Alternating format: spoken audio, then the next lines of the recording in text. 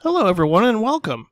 I have some bonus content here for you in case you do end up recording in person with some guest that happens to be in the same room with you at the exact same time.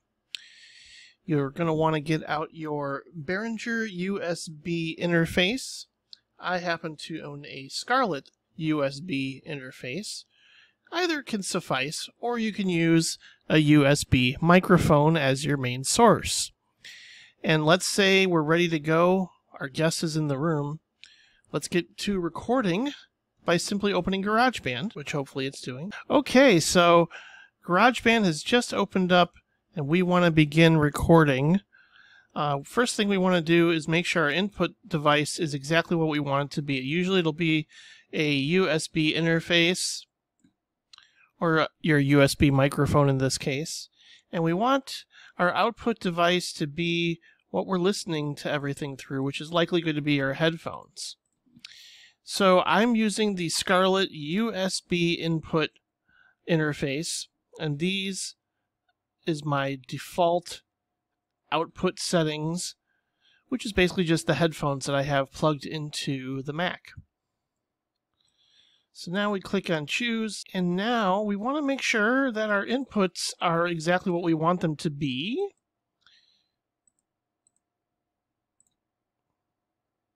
Normally they're just set to the default settings like that, but here we go.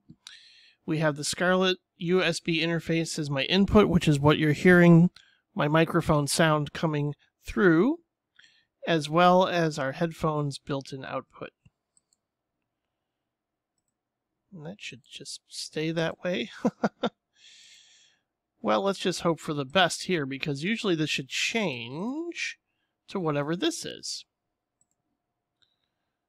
But nevertheless, we want to make sure that we're using this particular selection here for the microphone audio, and we want to hit create. And as you can see, I am audio 1, mic 1. And this should all be selected. Again, I wouldn't mess with any of the compressor, EQ, any of that stuff. You do have the option. I never use it, but I always like to bring it up to people just in case they're curious. You can go to voice and click on narration vocal, which is probably the closest thing you'll get to sounding like NPR or any sort of overdubbing or podcasting kind of quality. That will automatically change all of this down here, but I don't know if you necessarily need to. You should probably just go organic and stick with what comes out of your interface in audio 1. And I always like to rename this as the person that is speaking. Could be the host, which is me. And now I'm going to record me speaking. Deselecting these, of course, and now let's go ahead and hit record. Oh, one other thing. Let's see where we want to go over to configure track header and hit record enable right here, because that gives us the option to make sure we're armed and ready to go to record our first track. Hello, I am speaking into the microphone. Hopefully you can hear me. Let's give that a listen.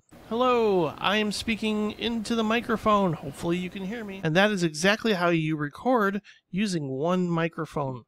So you can go ahead and move on to the next one so you know how to record in case a guest is with you as well. See you there.